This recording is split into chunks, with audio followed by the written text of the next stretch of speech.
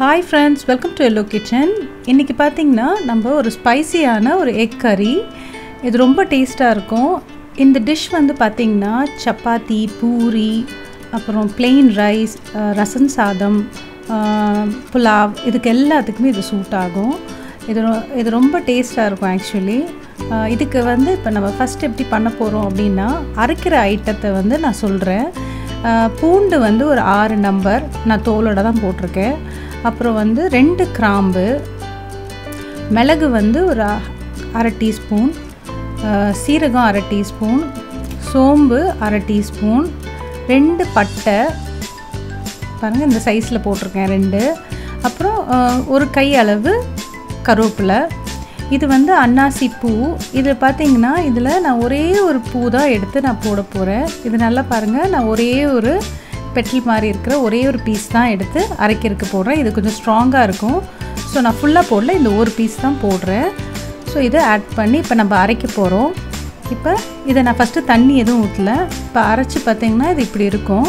இப்போ இதில் கொஞ்சோண்டு தண்ணி அரைக்கிறதுக்கு ஏற்ற மாதிரி கொஞ்சோண்டு தண்ணி நான் ஆட் பண்ணுறேன்.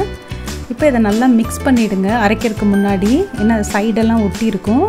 இப்போ மிக்ஸ் பண்ண அப்புறம் இதை அரைச்சி எடுத்துருங்க. இப்போ அரைச்சிக்கு அப்புறம் பார்த்திங்கன்னா இது இப்படி இருக்கும்.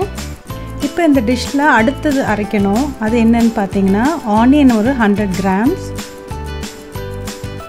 நான் குட்டியாக சாப் பண்ணியிருக்கேன். தக்காளி வந்து ஒரு 200 கிராம்ஸ். இதை வந்து நான் ரொம்ப ஃபைன் பேஸ்ட்டாக இல்லை, கொஞ்சம் கொரண்டா அரைக்க போகிறேன். இது 2 ஐட்டத்தை மட்டும் நம்ம கொரன்னு அரைச்சிக்கணும். இப்போ அரைச்ச அப்புறம் பார்த்திங்கன்னா இது இப்படி இருக்கும். இங்கே பாருங்கள், ரொம்ப ஃபைன் பேஸ்ட் கிடையாது. இப்போ கடாயில் வந்து 2 டேபிள் ஸ்பூன் ஆட் பண்ணுறேன். சோம்பு வந்து ஒரு 1/2 டீஸ்பூன்.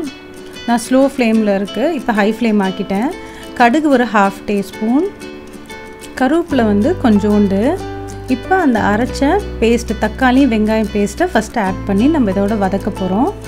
இது பார்த்திங்கன்னா நீங்கள் வந்து ஹை லோ ஃப்ளேமில் தான் இதை மோஸ்ட்டாக இந்த டிஷ் குக் பண்ணுவீங்க. இதில் வந்து 1/4 டீஸ்பூன் மஞ்சத்தூள் லோ ஃப்ளேமில் வச்சுட்டேன். மிளகாத்தூள் வந்து பார்த்திங்கன்னா 1.5 டீஸ்பூன், தனியா வந்து 2.5 டீஸ்பூன். இப்போ பாருங்கள், நான் ஹை ஃப்ளேமில் வச்சு இதை எல்லாத்தையும் நல்லா வதக்குறேன். இதை கொஞ்சம் நல்லா மிக்ஸ் பண்ணிவிடுங்க. அப்போ தான் அந்த ஸ்மெல் வந்து நல்லா இதாகி குக்காக இருக்கணும். இப்போ லோ ஃப்ளேமில் நான் வந்து அடுத்த அரைச்ச இதை வந்து நான் பேஸ்ட்டை வந்து இதோட ஆட் பண்ணுறேன். இந்த மசாலா பேஸ்ட்டை இதை எல்லாத்தையுமே நீங்கள் வந்து நல்லா மிக்ஸ் பண்ணிவிடுங்க. இப்போ நான் லோ ஃப்ளேம்லேருந்து ஹை ஃப்ளேமுக்கு வச்சுருக்கேன். இது நல்லா வதக்குன அப்புறம் திருப்பி நம்ம லோ ஃப்ளேமில் தான் குக் பண்ணிகிட்ருக்கோம். இப்போ கொஞ்சம் தண்ணி ஆட் பண்ணுறேன். ஒரு 200 ml ஆட் பண்ணுறேன். கிரேவியை பொறுத்து நீங்கள் ஆட் பண்ணிக்கோங்க. இப்போ பார்த்தீங்கன்னா எனக்கு வந்து இந்த ஸ்டேஜ் போதும் அப்படின்ற ஃபீல் பண்ணனால நான் அது போட்டிருக்கேன். இப்போ அதை ஹை ஃப்ளேமில் நம்ம குக் பண்ண போகிறோம். இப்போ தேவையான அளவு உப்பு ஆட் பண்ணிக்க போகிறோம். உப்பு வந்து கொஞ்சம் பார்த்து போடுங்க தேவைக்கேற்ற மாதிரி. ஸோ இப்போ வந்து பார்த்திங்கன்னா இதை நல்லா மிக்ஸ் பண்ணிவிடுங்க. ஹை ஃப்ளேமில் இப்போ பபிள்ஸ் வரும். இந்த மாதிரி டைமில் நீங்கள் வந்து லோ ஃப்ளேமில் ஒரு 2 மினிட்ஸ் குக் பண்ணுங்கள். திருப்பி வந்து பார்த்திங்கன்னா இந்த மாதிரி நல்லா பபிள்ஸ் வரும்போது மூடி போட்டு குக் பண்ணுங்கள் ஒரு 2 மினிட்ஸ்க்கு. இப்போ இந்த ஆயில் எல்லாம் மேலே வந்திருக்கும் பாருங்கள், இந்த மாதிரி இருக்கும். இப்போ நல்லா இதை மிக்ஸ் பண்ணிவிட்டு இப்போ வந்து நான் ஒரு 4 நம்பர் எக்கு அதை வந்து ஹாஃபாக கட் பண்ணி பாயில் பண்ணி எடுத்து வச்சுருக்கேன். இதை தான் அதில் போடுறேன். இப்போ எக்கு போட்ட அப்புறம் ரொம்ப நீங்கள் மிக்ஸ் பண்ணக்கூடாது. இந்த மாதிரி மெதுவாக ஸ்லோவாக அந்த கிரேவியை வந்து அது மேலே போர் பண்ணுற மாதிரி தான் நீங்கள் பண்ணணும். ஏன்னா அது முட்டையை உடச்சிடவும் கூடாது. ஸோ கரெக்டாக அதுக்கேற்ற மாதிரி நீங்கள் வந்து கரியாத மாதிரி மைல்டாக அதை கிண்டி எடுங்க. இப்போ பார்த்தீங்கன்னா நான் ஹை ஃப்ளேமில் ஒரு 2 மினிட்ஸ் குக் பண்ணுறேன். இந்த மாதிரி மெதுவாக ஸ்லோவாக நீங்கள் அதை கிண்டினீங்கன்னா கீழே அடியும் பிடிக்காது. கரெக்டாக நீங்கள் வந்து அந்த முட்டையும் அப்படியே இருக்கிற மாதிரி இருக்கும். ஸோ உங்களுக்கு வந்து முட்டையிலையும் அந்த எசன்ஸ் போகணுன்றக்காக தான் இந்த மாதிரி நான் குக் பண்ணுறேன்.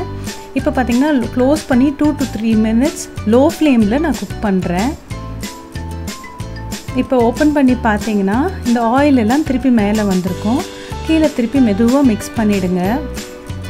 இப்போ இது பார்த்திங்கன்னா ஆல்மோஸ்ட் இது வந்து ரெடி ஆகிடுச்சு. இப்போ இதை ஆஃப் பண்ணிடலாம். இப்போ பார்த்திங்கன்னா நான் வந்து இதை வந்து இன்னொரு பவுலில் இதை அப்படியே மெதுவாக எடுத்து ட்ரான்ஸ்ஃபர் பண்ணுறேன். இந்த டிஷ் வந்து plain ரைஸ் சப்பாத்தியோட ரொம்ப டேஸ்ட்டாக இருக்கும். இதை ட்ரை பண்ணி பாருங்கள். உங்களுக்கு என்னோட Hello Kitchen சேனல் பிடிச்சிருந்தா லைக் பண்ணுங்கள், ஷேர் பண்ணுங்கள், சப்ஸ்கிரைப் பண்ணுங்கள். மறக்காமல் கீழே இருக்க பெல் ஐக்கானை கிளிக் பண்ணுங்கள். தேங்க்யூ.